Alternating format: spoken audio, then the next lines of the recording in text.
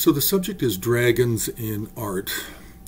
If Indian culture, Indian literature didn't have dragons, then why do we have so many dragons in Himalayan art?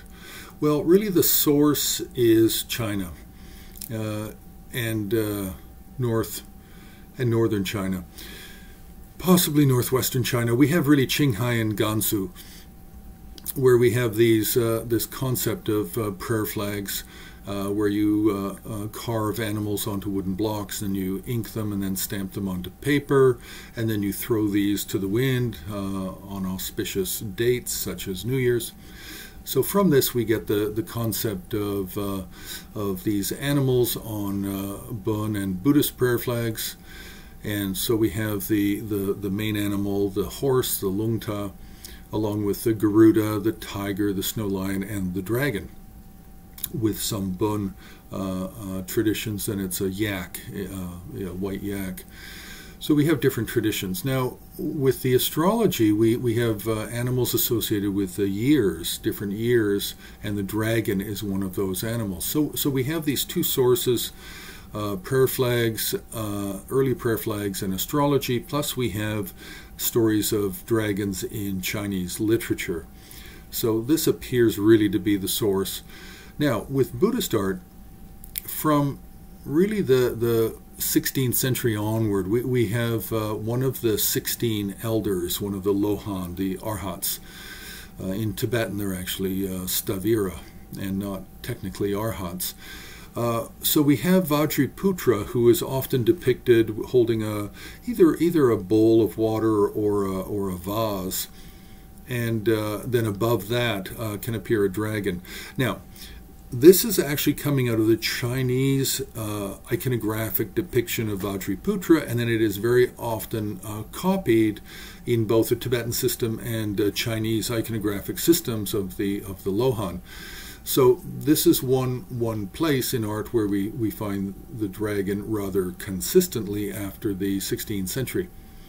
But then we have some deities. We have White Jambala, a wealth deity, and the White Jambala is said to have originated with Atisha, and the lineage for it does not go back before Atisha except to Avalokiteshvara. So they don't have dragons really in India. We don't have any Indian literature of a White Jambala riding a dragon, so therefore it must be that this White Jambala that rides a turquoise dragon attributed to Atisha is most likely coming out of a pure vision experience of Jo Atisha, and it's very likely that it happened in Tibet, and that's where the tradition originates. Now, we also have the Nyingma protector deity Rahula, related to Rahu, the sort of evil astrological god that causes eclipse, and Rahula, the sort of conqueror of Rahu, a very prominent protector of the Nyingma tradition. And there are many different types of Rahula, and coming out of the Dorje Doodle tradition, who is a great treasure revealer, then his tradition places Rahula atop a dragon. Then we have Tsaringma. We have different kinds of Tsaringma in Tibet from different locations, but we have the Tashi Tsaringma five sisters, and these five sisters play a role in the life story of Milarepa. Now, this form of Tsaringma, in this form, there's one of the sisters rides a dragon. Then we have Dorje Shugden. Dorje Shugden is often divided up into the five Buddha families, and one of those, the Padma family, the form of Shugden rides a dragon as well. So these are the main deities we see in art that ride a dragon. Often, several of them are retinue figures, and we will find others. There's other systems, especially of revealed treasure, where secondary figures, retinue figures, can ride a dragon. Now, these dragons do have some similar characteristics to nagas and makaras from India, but clearly these traditions are completely separate. The dragon of China and Central Asia, and then the naga and makara of India. Now, in terms of decorative elements.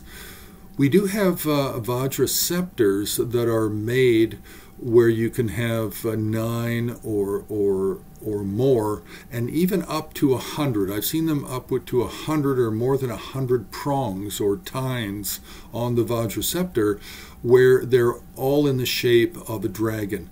Now these, some people believe, are pre-15th century, but I actually believe they're more likely to be either late Kangxi or more likely Qianlong period, so 18th century.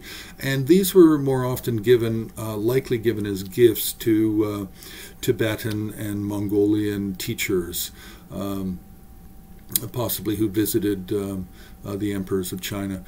So they very much appear to be imperial workshop. Now, we also have dragons thrown into narrative scenes, just as decorative elements. So this is really up to the artist. Then we have the Torana, the thrown back on for paintings and sculpture. We have dragons, but this is again really coming out of the 18th century, and this is really an influence of the Qianlong Emperor, and also patronage from the Qianlong Emperor. We also get dragon textile patterns. So the dragon is used very much as astrology, prayer flags, sometimes with deities, protector deities especially, and then for decorative elements.